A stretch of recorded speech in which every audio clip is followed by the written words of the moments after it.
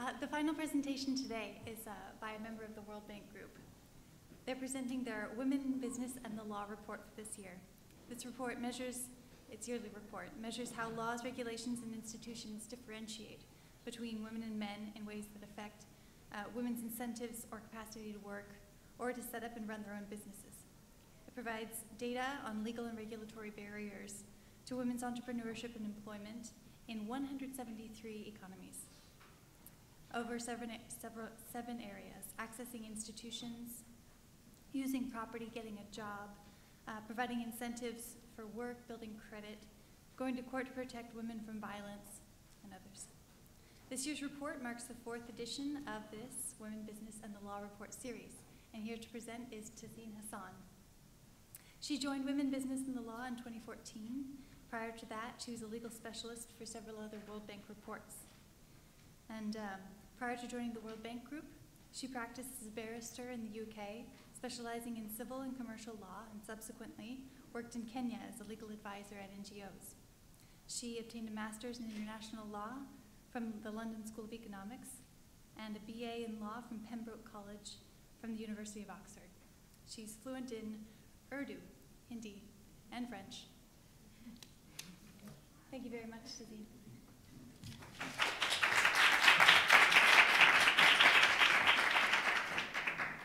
Thank you very much for inviting me. It's been a pleasure to be here, and I've had the benefit of listening to several of the other panels, and they've been wonderful panelists and really interesting discussion.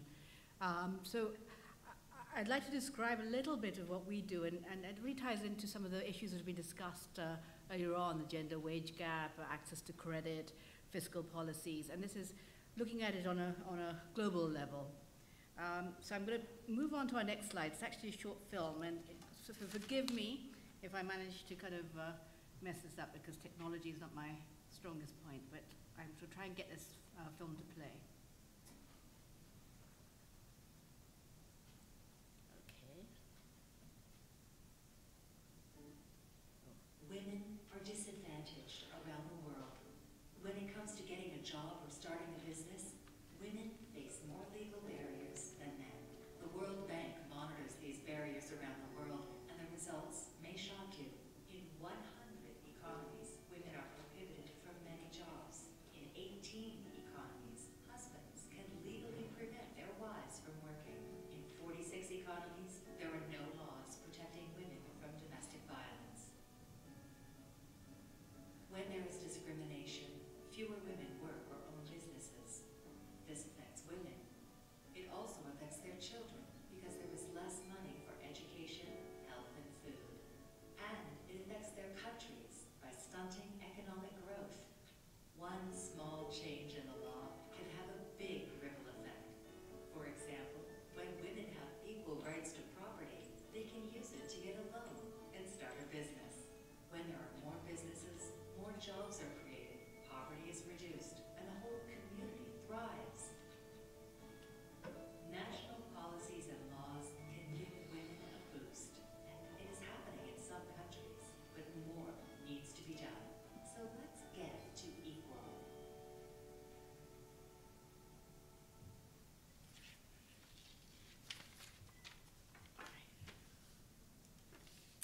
So let me just give you a little bit of background on our program. We're a group of lawyers at the World Bank Group, and we publish a report in fact every 2 years, and we look at legal data on what we think will impact women's entrepreneurship opportunities and their ability to get a job and start a business. And we look at different laws. Some laws are basically outrightly discriminatory, but some laws are gender neutral, but they disproportionately impact women. And so this project has been in existence since 2009, and we've been now kind of we are now at 173 countries that we cover, and will soon be at 189 countries. And we look at, as I say, a whole array of laws, and I've mentioned some of these types of laws, and we look under 7 indicators. So for instance, we look at accessing institutions, so women's ability for instance, to be head of household, using property, and that area kind of covers things like inheritance rights and whether women control and laws of property within marriage. We look at labor laws, so restrictions on women's work, and whether they're entitled to kind of paternity leave and maternity leave. We look at, for instance, incentives to work, so that kind of covers the fiscal space. So for instance, whether there are tax incentives, such as deductions for childcare, and these kind of issues that have already been raised today.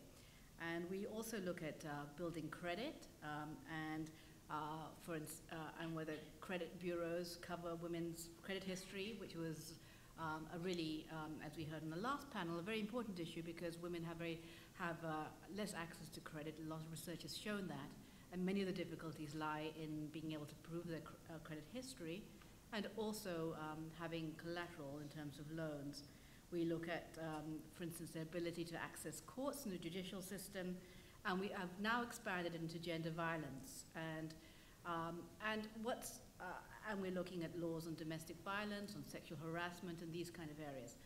And what we do is we look at all of this holistically and make the link to women's economic empowerment, because you may not think that, for instance, gender violence is related, but to these issues, but they are fundamentally, because it prevents women from being able to function effectively in the workplace or to start a business. And there has been research showing, for instance, how that impacts women's income levels in countries and their productivity. And what we have shown is that out of these laws that we cover, and the 173 countries that we cover, at least 90% of countries have one law that is discriminatory that is on the books. And so it's still very much a prevalent problem globally, and in countries that would surprise you as well.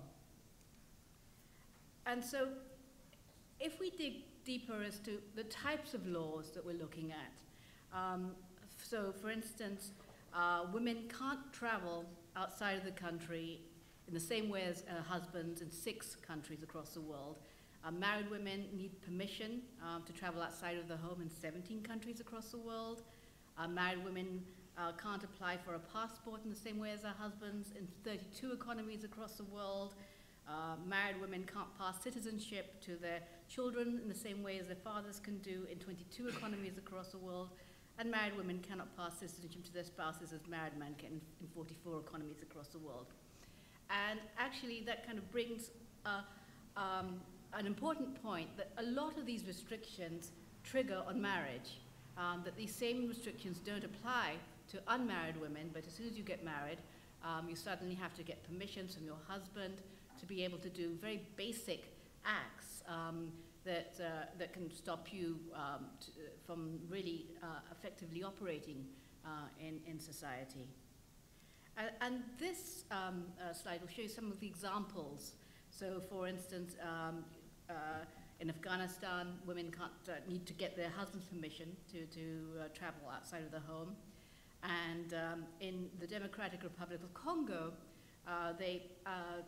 and this is, I'm actually working there's a World Bank project that is supporting the reform of the family code in the Democratic Republic of Congo. And that family code is, under that family code, married women can't open a bank account, they can't get a loan, they can't sign a contract, they can't go to court, they can't register a company, they can't register a business without the permission of their husband.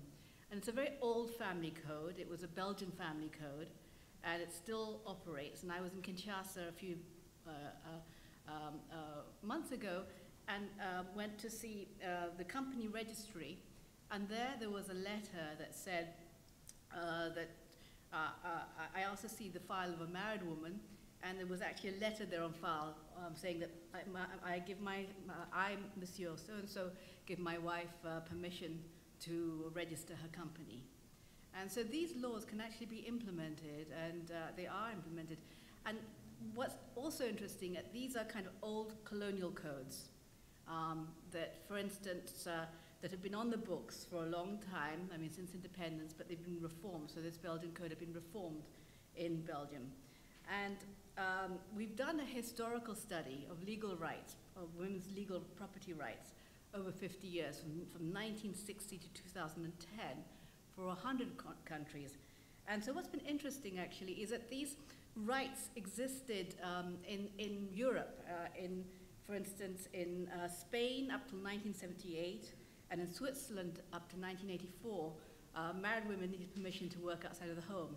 So they've only been relatively recently reformed in Europe. And these old family codes carry on in other parts of the world. And so we measure the number of legal gender differences by economy. So there's a whole graph. It's probably a little bit too fine print to see it here, but you can see it in our report. And all of this is open access data. It's available on our website, and you can download it. And it's interesting to kind of to be able to look and see how your own country is doing in comparison to the other countries, and so it acts as an incentive to reform. And one of the ways that we hope that the data is being used is as an advocacy tool for reform. And so from our perspective, it's important to show that legal reform is actually smart economics. And it makes economic sense for the governments to reform these laws. And we do that by, for instance, showing that that where those kind of discriminatory laws are on the books, they can decrease female labor force participation, and they can undermine income per capita and GDP growth. And that legal gender equality is associated with much lower female labor force participation, and that those laws don't actually impact men as significantly. They impact women disproportionately. And there's been research recently by the IMF and also showing that how these gaps in labor force participation actually lead to income losses for the country, up to 27% in the Middle East and North Africa, 90% in South Asia, and 14% in Latin America, and 10% in Europe. And these figures are important because often the kind of work that we do, we go and talk to ministers of finance within countries and say, well, look, these laws have a real economic impact for the whole of the country, and it's not just a woman's issue. And there was a recent, now not so recent, but 2012 report, World Development Report on gender, which I was involved in, and again showing basically if you had more women in the workforce, you could increase labor productivity as much as 25% in certain economies.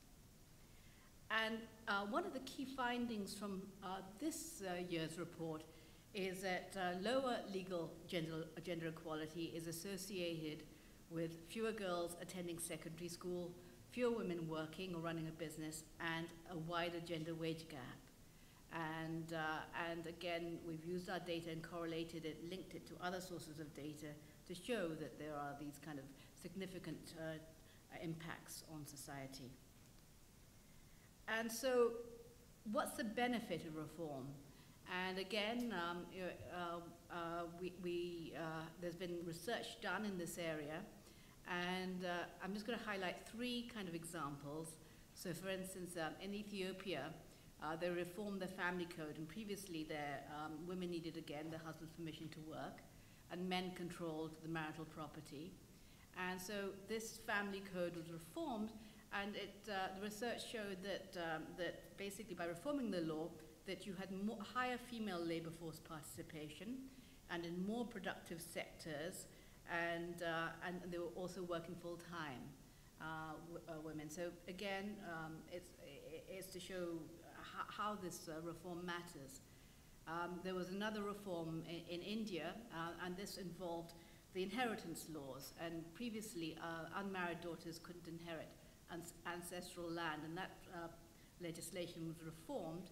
And just by reforming that law, they showed that basically, again, research showed that first of all, there was more investment in girls' education. There was a delayed age of marriage for girls, and then a few years down the line, they did more research showing the second generation effects. That meaning a few more years later, and that showed that, for instance, there were more women having bank accounts. That the women who had benefited from the inheritance law reform were investing more in their daughters' education, and also had sanitation consequences, that women basically were able to invest in sanitary latrines for the household. And this actually reflects the pattern in the US when voting rights were first given to women. And it showed that basically just within a year of women gaining voting rights, that spending patterns shifted to incorporate a lot more spending on public health. And there was greater increased campaigning around these issues on hygiene, and that led to a reduction in childhood infectious diseases and maternal mortality as well. So again, when you're dealing with this at a policy level, it's really important to kind of show that these reforms have consequences beyond just women, but can affect society as a whole. And so one area that we look at is women's access to jobs. And so, for example, we look at kind of areas where women are not able to work, and these restrictions can be quite high. So, for instance, we look at whether women are whether there's certain industries that women are prohibited from working on, restrictions in working hours, and whether they can work during the day or during the night.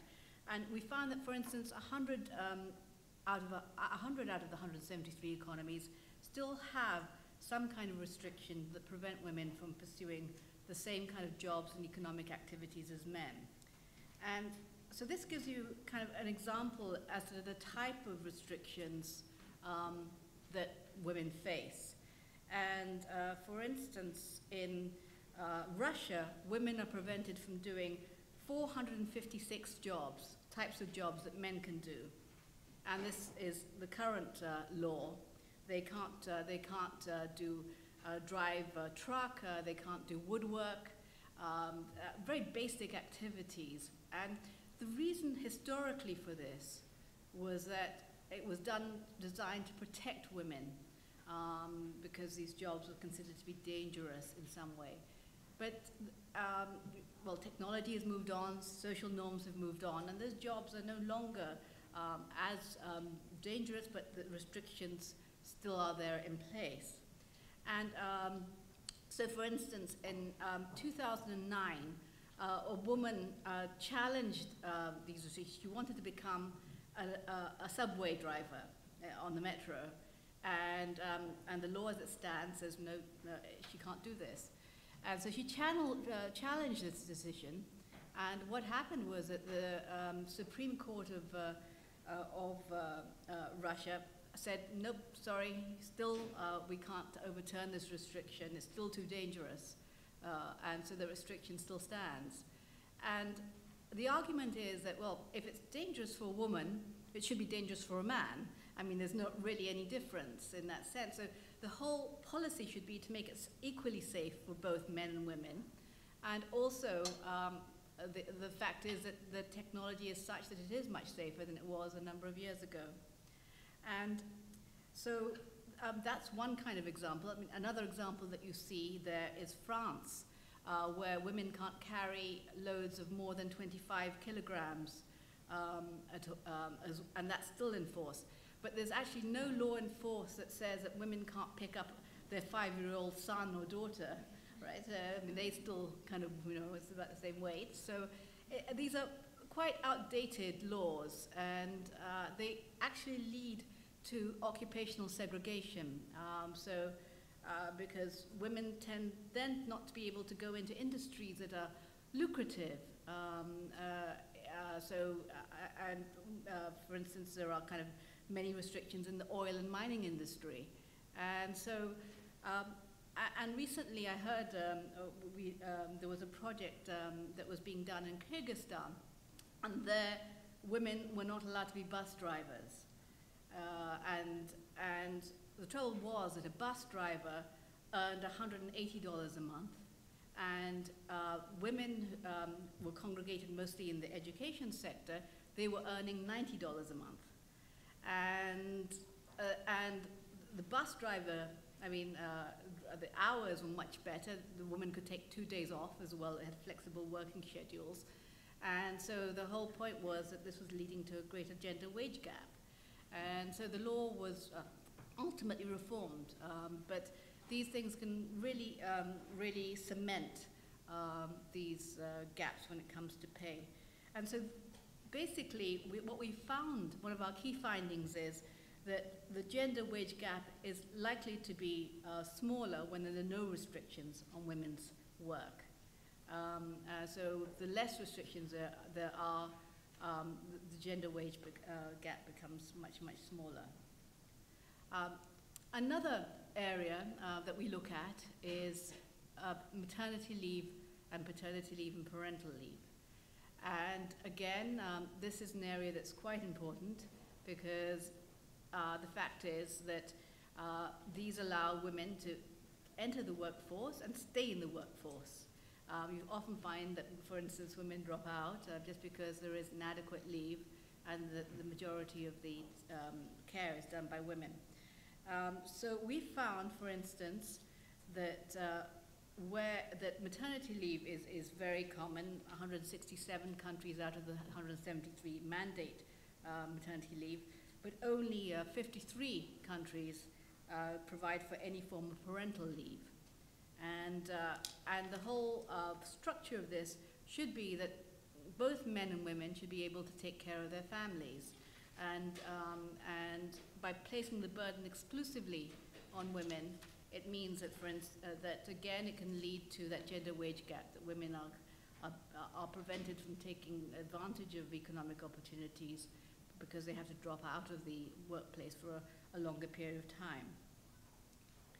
Now, who pays for these maternity and paternity leaves are also important because, for instance, it can be a disincentive for employers if the burden of paying for this type of leave is exclusively on them, and there'll be a reluctance to hire women.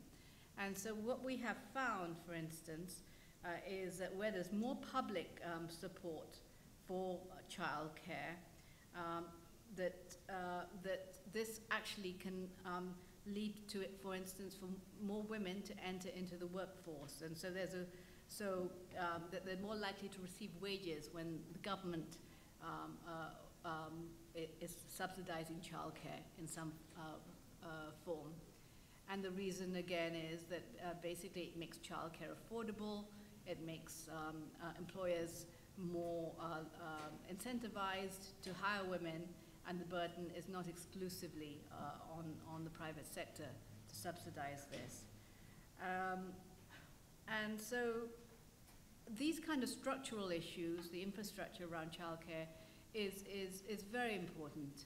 And so it's not just the provision of childcare, but it's also how it's set up between partners, between the spouses and also who actually pays for it. That's actually going to, and really fine-tuning that system means that it will actually work to everyone's advantage.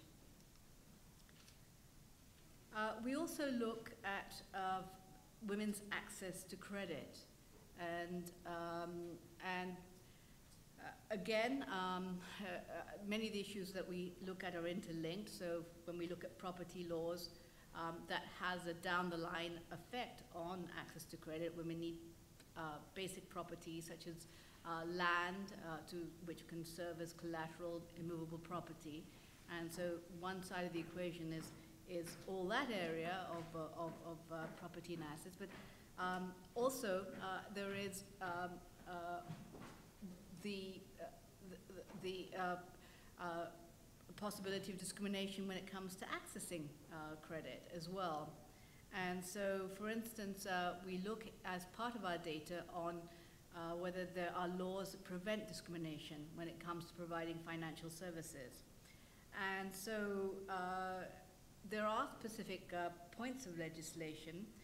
We have found, for instance, that 46 economies across the world, so 46 out of the 173, require non-discrimination on grounds of gender in access to credit. And so there are some interesting examples of this kind of legislation. The US led the way in terms of legislation by having the Equal Credit Opportunities Act of 1974. And so that law specifically prohibits discrimination based on sex and marital status when it comes to any kind of credit transaction. And there's an interesting backstory to this. The gender aspect was completely overlooked until this lady, Lindy Boggs, who was a representative, insisted that it should be put into the legislation. It was only by her last-minute intervention that it did get passed. And she herself had got into the House of Representatives because her husband had died, and she had basically taken over his seat.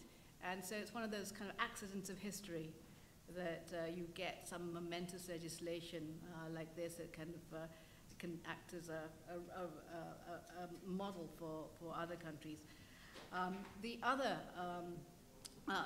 examples are the Australian Sex Discrimination Act, and there's also credit programs that can also help as well. So we have, for instance, 46 countries do prohibit discrimination on terms of gender, and out of those 46 countries, 34 prohibit discrimination specifically on the grounds of marital status. But it's still a minority of the countries, and it's an important area to look at when it comes to looking at financial services. So this chart gives you an overview as to which of the countries there are around across regions that have this kind of legislation. The data is, as I say, all in our report, and it can be downloaded. You can fiddle around with the website to kind of get what kind of data you want by the kind of question that you're looking at and by the countries, but this just gives you a kind of flavor. Another area that we're looking at is and again, it kind of goes really full circle back to being able to access credit, is women's ability to get documentation, very basic documentation that would enable them to then open a bank account, get loans. And it's what I call really formal identity. So it's women's ability to get birth certificates and national ID cards, and still in some countries, and in fact in 10 countries across the world, women do need have much more stringent requirements when it comes to just getting an ID card. They require additional documentation. And again, this can prevent women from being able to access better services. So for instance, we found here that women are half as likely to borrow from a financial institution where the processes are more difficult for women. And also, for instance, another factor that comes into play is that there are these family codes where the husband is the head of household and he actually controls property within a marriage as well, and that's actually in legislation. And that kind of legislation also means that women are less likely to have a bank account, and that's another key finding from our report. And so these are kind of issues that are still very much there on the books, and can really hamper women in terms of just financial inclusion, access to credit, just very basic activities.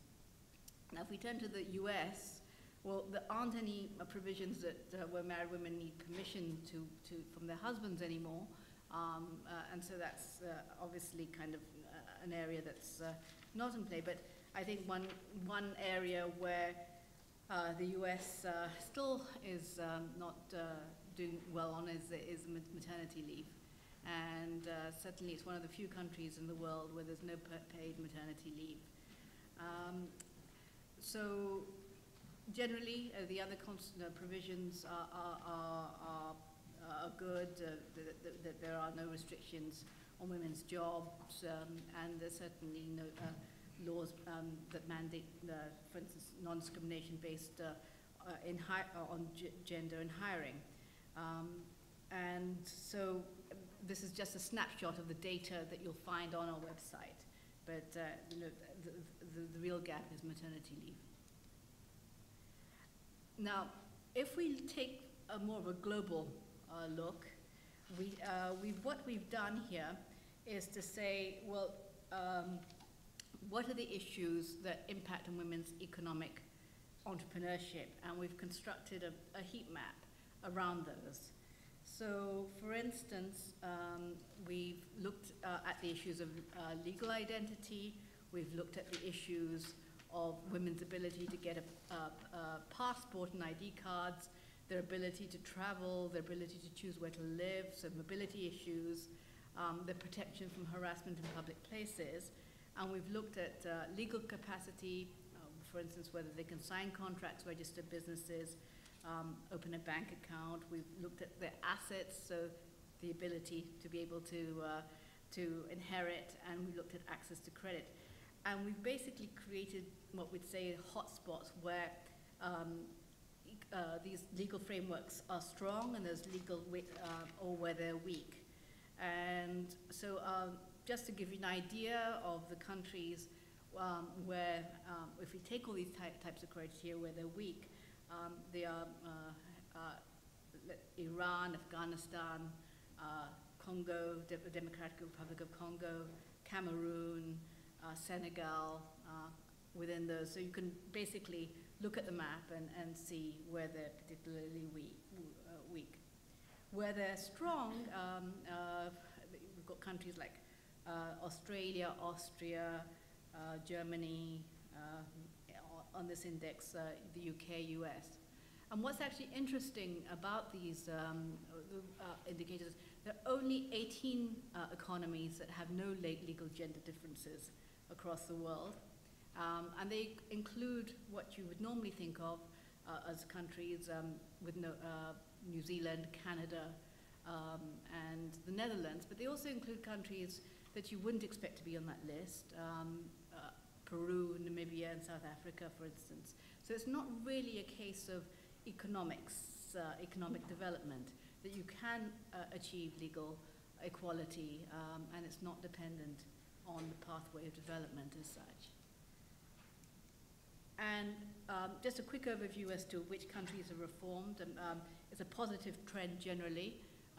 There's been a great deal of reform in ECA, which is Eastern and Central Asia, in Sub-Saharan Africa. So there is a movement towards reform. And most of these have been in the area of labor laws and gender violence laws, in fact. So we track that as well. And over the last 2-year cycle, we've seen reforms in the whole list of the areas that we cover. And so the 65 countries carried out 94 reforms. And these are the kind of examples of the kind of reforms that were made. And if I give a specific, if we look at the types of reforms, for instance, we see that South Africa reformed its law to provide equal pay for equal work. Tajikistan introduced public childcare services. So I mean, it's a whole range of reform. And not on this list, but Belarus had 252 restrictions on the types of jobs that women could do, and now they've reduced that to 182, which is a step in the right direction, but not kind of completely there yet. So it's, we're hoping by the next report that they might reduce it to 0. So it really is a benchmarking exercise, and and using this kind of a lens can help track the legal reforms, but also to show that these reforms do need to be done and that they still matter for women. So I urge you all to go to our website, download the data, look at our report, and make use of the data. Advocate for these reforms where you can. Thank you.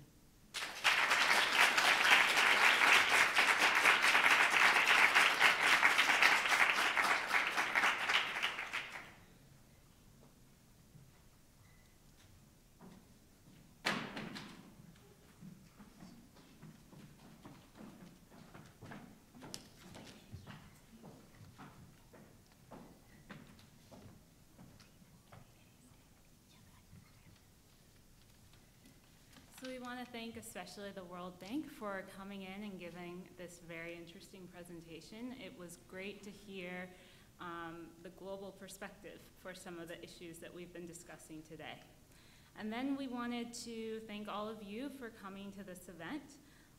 Lily, Sequoia, and I have been working hard on it for about a year, and we're really excited that you came to join us for this year's Law Women Summit. We'd like to take a quick opportunity to deliver a few concluding remarks, and then we invite you to join us for some drink and food. Each panel has pointed to indicators showing some of the economic gender inequalities in the United States that persist despite the signs of great improvement. We see these inequalities in the gender pay gaps that we discussed. We see them in the difficulty that women entrepreneurs have accessing capital, and in the disproportionate caregiving burdens that women shoulder, and also in the reality that women are excluded from many labor protections by virtue of the type of work that they do. And we learned today that reforms in fiscal policy and the tax code in particular, coupled with reforms to the regulatory systems in place, both at the federal and then the state and local level, are opportunities that we have to change these dynamics. And we hope that in the 2016 election cycle that's coming in November, that these issues will be on voters' minds. We also hope that our next Congress and our next executive administration will take that to heart. As Olivia mentioned, planning and preparing for this event has been an exciting process, as many of you know, one that could not have turned out so successful without our amazing speakers and moderators, firstly, enormous support from Sarah Bowman, NYU Hospitality, and generous contributions from NYU's ACS and Kirkland and Ellis. We would like to also give a special thanks to our dedicated Summit Committee and the Law Women Exec Board for all of their help, and especially to Ryan and Jess for their unwavering support this year. Please stay and enjoy the reception.